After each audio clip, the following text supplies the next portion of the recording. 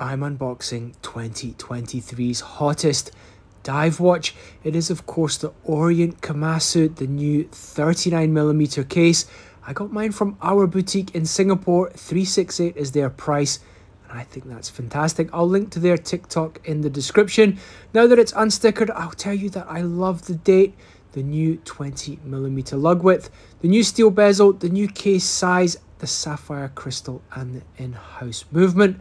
Don't forget to throw me a follow for more watch content. I've got lots more videos coming up, and let me know in the comments what you think of this watch.